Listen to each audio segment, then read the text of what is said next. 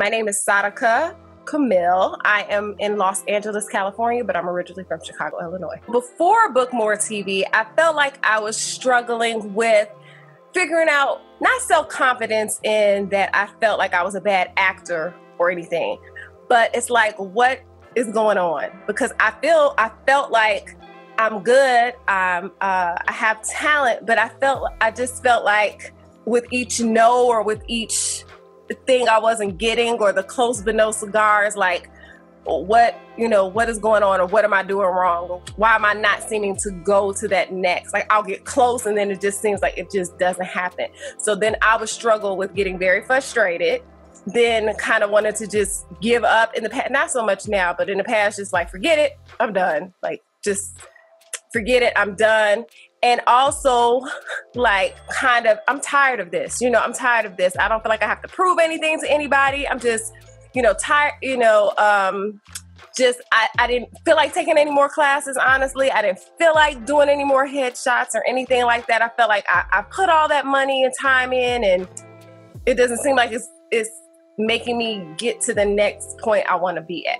So a lot of the time I was just kind of like with classes and stuff, I honestly was like, I'm not doing that, because I felt like I went to school for this and I've been doing this for a long time, and I just didn't honestly want to like invest any more of my money honestly into it, and something I felt wasn't giving me something back that I felt like I was putting into it. So it would just make my attitude like almost being in a relationship with somebody, like, you're not giving back to me what I'm giving to you. So I would get mad. Like I would get very mad and frustrated.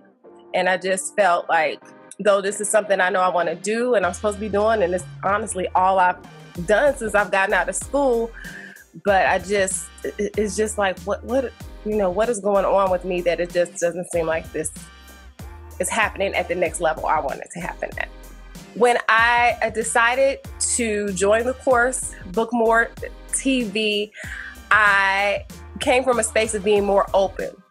One, because I was familiar with you, you're my friends, I know that you knew a mutual friend, and then I was also looking at your body of work too and things like that. And I was hesitant with these online courses because I didn't feel I learned good that way. I didn't feel like I like to be live and in person with people. So I just felt like usually with courses and things where people are doing them online, I'm like, I don't know, because I like to be live. I like to see my coach, and I like to just be live and in person with people. So, but when I opened myself up, I was very open. I was like, Saadiqa, just do this. And I was, from the very first week, I was very like, okay, this is the way Christine set things up, was just, it was very personal, even though we were learning in this way. It was very, very, I felt like you were directly talking to each of us, even though you had a lot of students, right? But I felt like you were really personalizing it for each of us as actors. And I think it helps that, of course, you are an actor, because you can really feel, all those things that we go through as actors, right? Sometimes when it's just a person who maybe just teaches it, but they're not necessarily in the business and doing it at the same time, you can kind of feel that too. But to have a fellow actor be in it, she's doing it, and talking to us and sharing with us her knowledge it just made the course very personal for me. The very first week about the mind state, I didn't feel like it was something I struggled with confidence in terms of being an actor. I felt I'm a pretty confident person, but I felt like I had a lot of aha moments.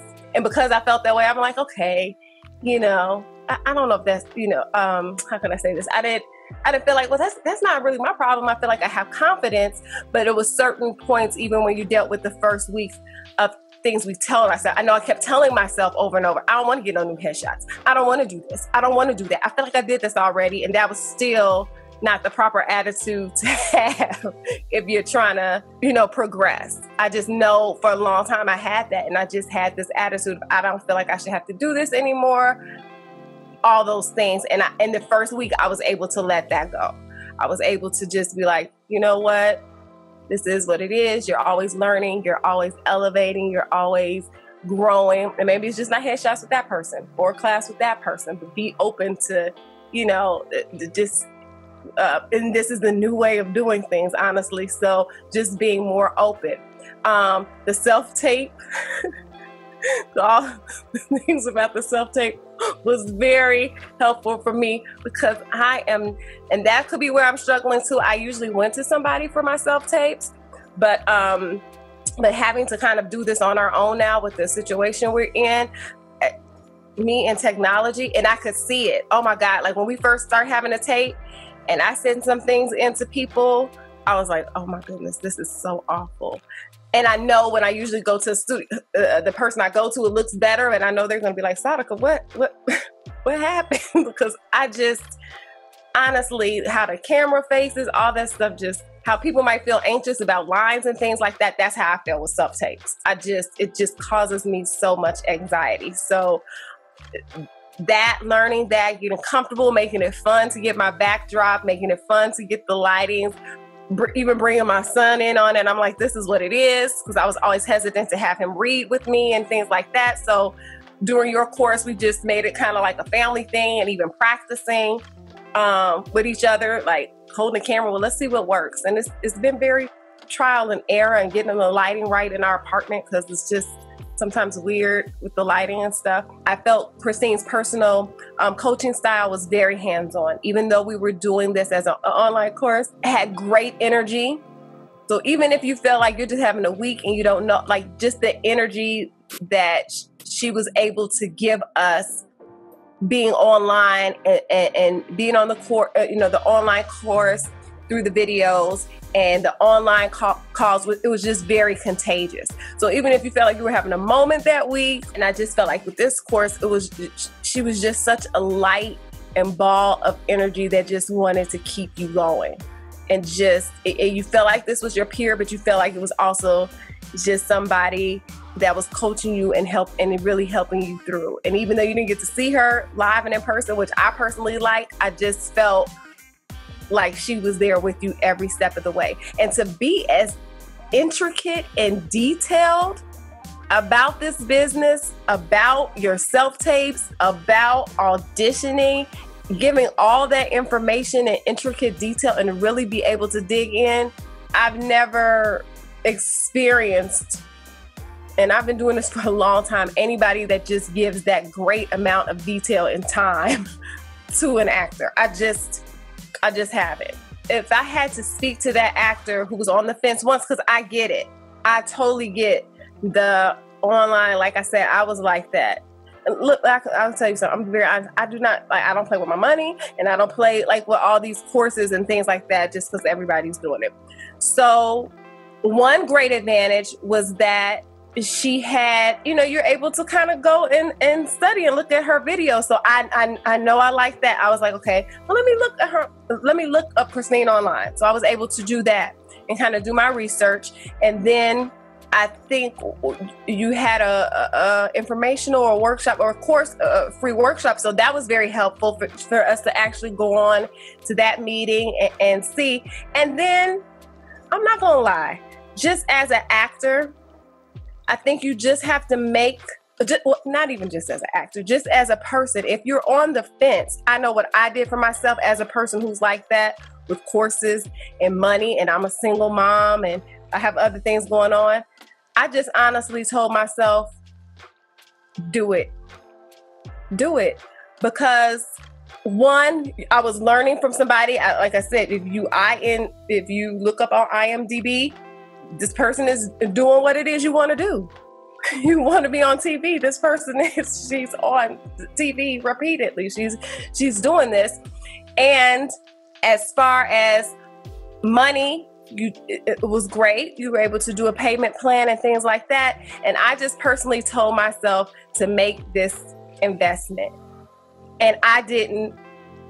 I'm in a different mode with money. So I just believe money and things and those type of things will come if you set your mind and it's something that you want to do, that all of that will work out and come to place. And that's what I learned as an actor too. Like when we just as a person, when you say, okay, I want to do this, then everything else will start showing up. And that's what I did. And I haven't had any problems or snafus, and it's been a pleasure to pay for this. It's been a pleasure to pay for something that I feel is going to give me information, give back to me what I put into it. I just looked at it as a pleasure. I looked at it as a fun thing to do for myself as an actor. I looked at it as a new level for myself to invest in as an actor, just like I would if I was, if I was in school taking a class. So I would say, I would tell them to do themselves the biggest favor. I've never seen a class or a person put this amount of energy and time into something as she has done. I haven't seen it, and it did not hurt me to spend every penny that I did. It didn't. I'm glad I did. And I'm glad I could give back to somebody who has poured that amount into me. It's my pleasure to pay her for that service. And that's just how I personally looked at it as an actor.